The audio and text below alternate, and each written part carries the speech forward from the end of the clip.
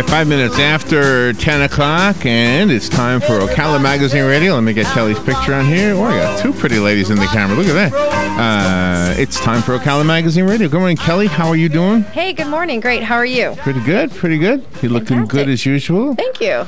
Orange goes good with black, doesn't it? Thank you. It's a nice combination color. And who's the pretty lady next to you? Who's that? I have a guest this morning. This is Miss Karen Hatch, and she is here with us because she's with FAFO, and Ocala Magazine is the official city magazine of FAFO, and Symphony Under the Stars is coming up, very soon. Of course. And so we want to talk a little bit about that and get the excitement going on that, which we'll do in a few moments. I do want to mention our Celebration of Nursing event that happened last night. It was amazing. It was our second annual event, and it was a circus theme, so I mean everything was, you know, bright and colorful. Did you have a red nose? We had red noses that we gave out to everybody, yes, and that was a lot of fun seeing everybody walking around with those on.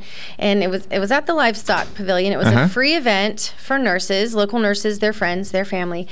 We had food vendors, we had wine and beer vendors, and we also had Fish Hawk, which joined us last night. I don't know if you've heard of Fish Hawk. No, what is Fish Hawk? They have an amazing blueberry vodka that they make. Okay. And they get the blueberries from Island Grove Winery, who was also there last night with their wines, and they make a delicious sangria and blueberry moscatos, and Tri-Eagle Sales was there, and there was a ton of food vendors and entertainment. We had stilt walkers and acrobats. They floated around the room and stacked on top of one another and did all kinds of you went all out. Bendy things. Yeah, when Ocala Magazine does something, we wait, bendy things. Go back to that. What was that? Like, you know, arms and legs wrapped all around. It was like, where does she end and where does she start? I don't know. It's what? Yeah, really interesting. I mean, these young ladies were very flexible and where'd you find them? In costumes. We have a source online where we don't have anybody local that's able to do some of these things. No bendy locals? No bendy locals, no. Or at least none that I'm aware of. So we draw from an outside source, and it's the same company that we looked to last year when we had our Polynesian theme. And, so we had a really good time. There was so many door prizes. All of our door prizes were worth $100 or more.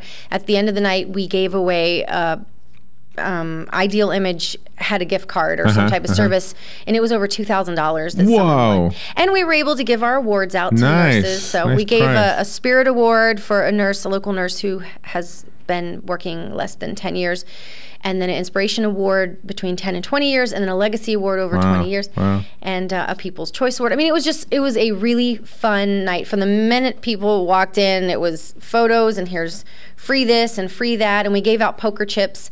And after they tasted all of the vendors' foods, they were able to vote for their best in show restaurant, which Crazy Cucumber won last night. So they beat Mojo's by like one poker chip. So oh, really? It was very close. No. Yeah, it was neck and neck. But I mean, at the end of the night, it takes a lot of work. Of course, I mean, we're trying to put together a magazine still. That doesn't stop or slow down ever. Sure, yeah. And then on top of that, planning for a huge event with several hundred people, and so it's a lot of work, but you know, it's like we said last year. Once everyone's there and the nurses start hugging you and telling you how special that was for them and how important, being appreciated, you're like, it's so worth it. It's so worth all the work. So it was a great event. So now we're already talking about next year's event and what we can do. It's a wonderful thing you're doing. It really is. Awesome. It's a group of people that really get overlooked, and they do so much of the work for all the healthcare facilities. I mean, it takes a special person. So we wanted to make sure that we stopped at least one night out of a year to recognize them and let them come and have fun and win prizes and eat and drink and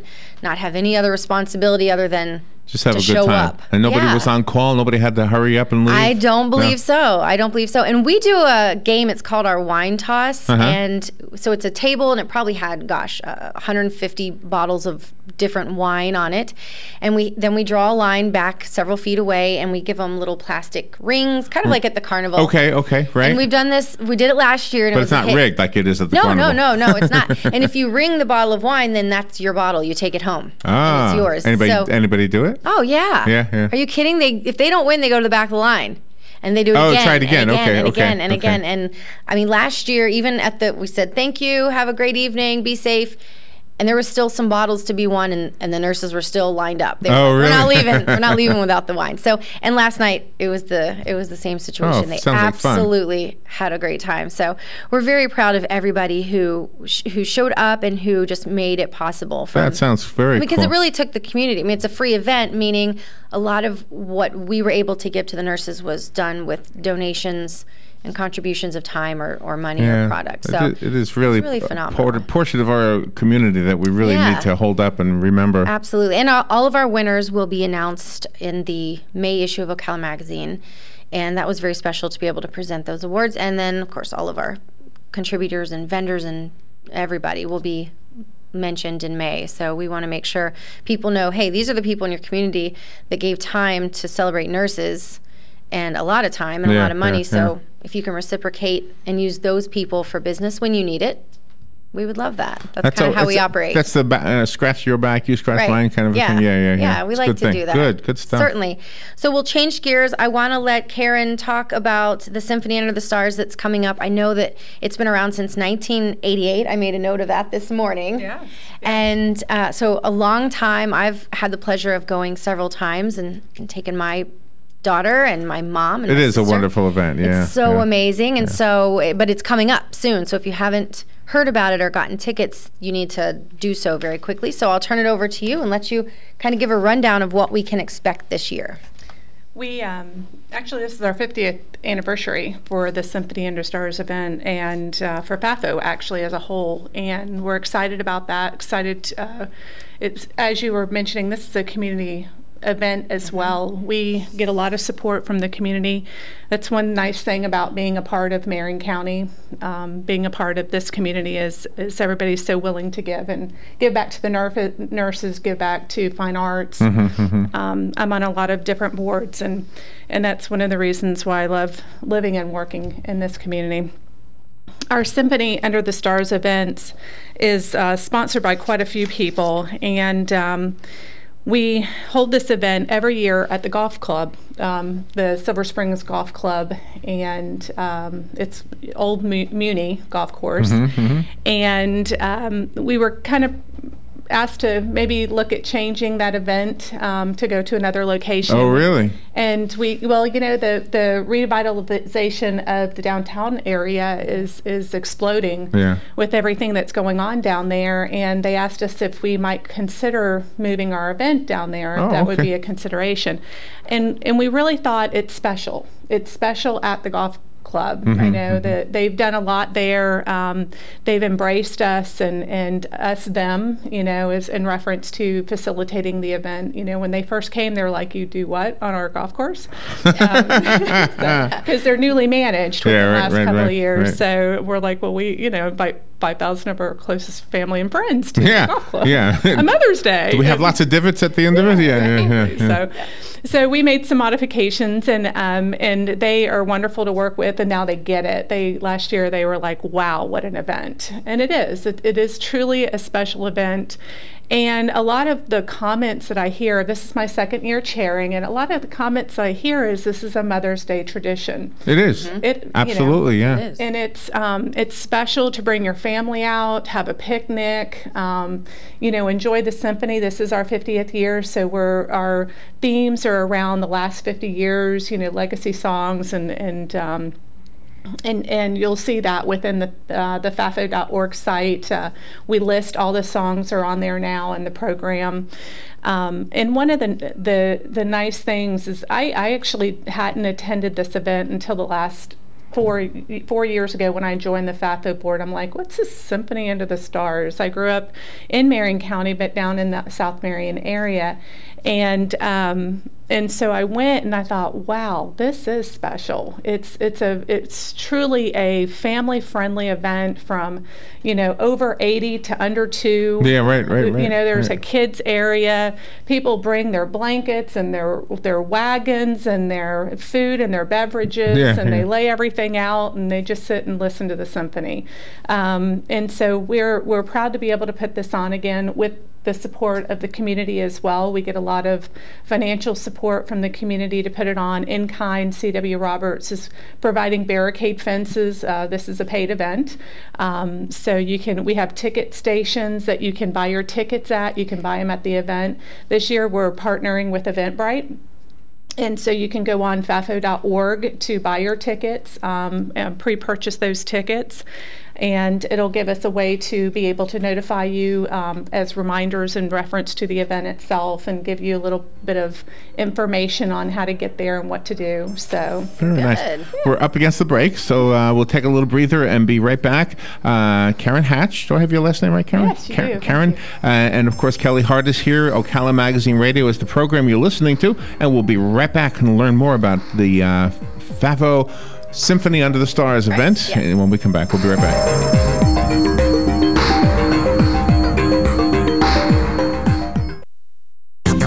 The weather is brought to you by myfwc.com. Safe boating is no accident. For Friday, some sun, then increasing clouds, a shower and heavy thunderstorm around during the afternoon and evening hours. The high Friday 80 to 84. Later Friday night, some clearing, lows 63 in a few inland spots, upper 60s along the coast. For Saturday, partly sunny, just a slight chance of a shower, high 82 to 86. Sunday, mostly sunny, high 80 on the coast, 88 well inland. From the Florida Weather Center, I'm meteorologist Joe Lundberg. Yes, it's the third annual Ocala's Got Talent with semifinals May 7th and finals May 21st. But you still have time to shine and audition for a slot in the running for your shot in Ocala's Got Talent. Call 595-7100. First place $1,000, second place $500, and third place $250. Audition fee is just $25 and spectators fee is $5. This helps the Heart of Florida Youth Ranch. Call 595-7100 for your chance to shine. Yes, Ocala's Got Talent. Here's what you may have missed on the John Tesh Radio Show. Now here's another bonus of how older children are more likely to engage in active play, basically built-in Playmate. So-called frontier living is back in style, and subscriptions to the association's magazine called Tomahawk and Long Rifle have been increasing every quarter. What millennials like about geezers is their geezery authenticity. Intelligence for your life on the John Tesh Radio Show. Don't miss this stuff. It's the hottest ticket in town, and they're available now online. It's the annual Fine Arts for Ocala Mother's Day concert, May 8th at the Ocala Golf Club. Show your mom how much you appreciate her by attending what's become an Ocala tradition. Advance tickets are only $20 and available at fafo.org. Get yours today and get ready for a spectacular Mother's Day, all while supporting the arts in Ocala. That's the Fine Arts for Ocala Mother's Day concert and fireworks, Sunday, May 8th, Mother's Day at the Ocala Golf Club. Well, there you go. That was a coincidence right there. Yeah. All right, let's return Kelli Hart and Karen Hatch talking about the Symphony Under the Stars. Yes. Fun event. Yeah, we can't wait. I mean, it's just kind of become a tradition for us too. And so, who brings who in your family? Do you bring your mom, or does your mom bring you? Does Lily bring you? Yeah, Lily brings all of us. I guess my sister and I kind of bring our mom and dad, and then because my sister is also a mom, and because I'm a mom, it's fun for all of us to kind of celebrate Mother's Day together. That way, you're not missing out on anybody. So, and then I know last year we had some of our friends join us who are also moms, and so our blanket kind of just, kept getting a little bigger and bigger and spread out. But I mean, it was so much fun, especially what I really enjoyed was like the kids just running. I mean, they're just running around, they're having fun. It's the golf course, so it's safe. It's clear stretch of, and you see some, especially like little toddlers, they just take off and they're just have going. A good time, and everybody's so I mean, people that you don't know, you're walking up, and it's Mother's Day, and so everyone's there with their mom, and some people's tables and their spread is really elaborate. I saw candelabras and some pretty nice spreads. I was like, wow, we're gonna have to step it up. Yeah. Do you remember when we used to do the fireworks at Tuscarora Park on the 4th of July? Yeah. That's the same kind of feel, isn't it? Absolutely. Yes. Yeah. And that's something else that we did as a family. So now we kind of have this tradition where we all get together and hopefully we'll be able to do it. Hopefully when I'm a grandma, I'll still be going. Oh, that's sweet. Yeah. Which hopefully isn't soon. I don't think it'll be soon. I hope not. But yeah, But it'll be soon enough. Sooner than I would like. I'm certain. It'll happen. Yes, absolutely, it'll happen. So I know Karen wanted to mention some special sponsors, obviously, because it takes all of these people to pull this off.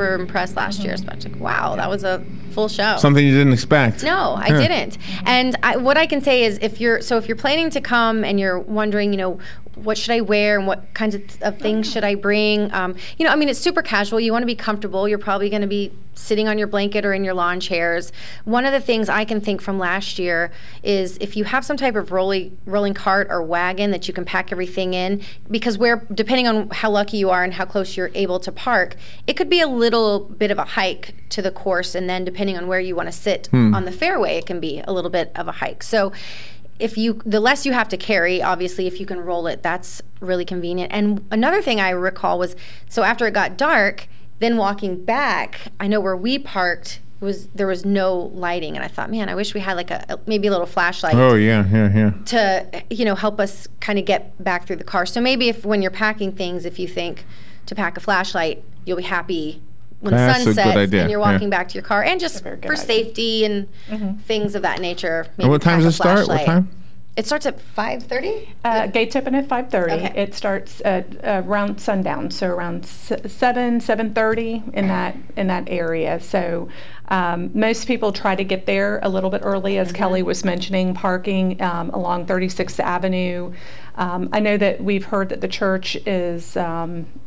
And I can't remember the church's name off the top of my head, but it's the Gulfview Plaza parking lot that's just east of, or just west of the golf course entrance, and then the round.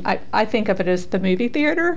Because Yeah, me too. Yeah, because Springs in the Theater. day, Yeah, it's yeah. Springs Theater. In the day, that's what it was. But it's The rocking chair theater, remember? Yes, Yeah, yeah, yeah. absolutely. But that church who facilitates or is in that facility, they are offering parking for a small fee. So we also have parking in the back in the off of Fort King. There's a subdivision back there, and back in there's the back entrance of the golf course. Okay, And we okay. have a little bit of paid parking back in that area, and then on the east side where the Regions Bank is for Gulfview Plaza, Okay. there's a little bit of parking as well there. I know the businesses up and down 36th Avenue, they're closed on Sunday. Usually they, will allow parking within their businesses and up and down the 36th Avenue corridor. But as Kelly mentioned, that's a great idea. Have a flashlight, a blanket, things that you might want to be Insect able repellent? to. Yes.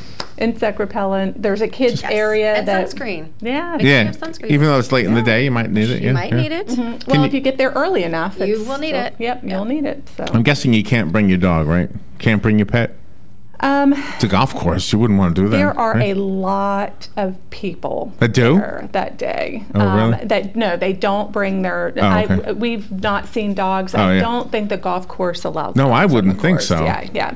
And not only that, there are a tremendous amount of people in a pretty small area. Yeah. I don't know how fun it would be for a dog because I don't really have a lot of. But I always think area. it Yeah. should be mentioned only because there's a lot of listeners who the dog is inseparable from them. So Yeah, the golf course, Right. I believe, does not allow dogs Yeah. on In their theory, course. it sounds nice, but It you does know, if sound a dog's nice. barking Right. and you're trying to listen to the symphony too, that could probably get. And fireworks, I'm not sure that. a lot of Absolutely, dogs- yeah, absolutely. Yeah, that was one of the warnings we had yesterday as we enter into the summer. Of course, nowadays we have fireworks like all year long. We have New Year's and Yeah, any opportunity. it's we no can longer get. just a summertime thing. Yeah, Right. Yeah.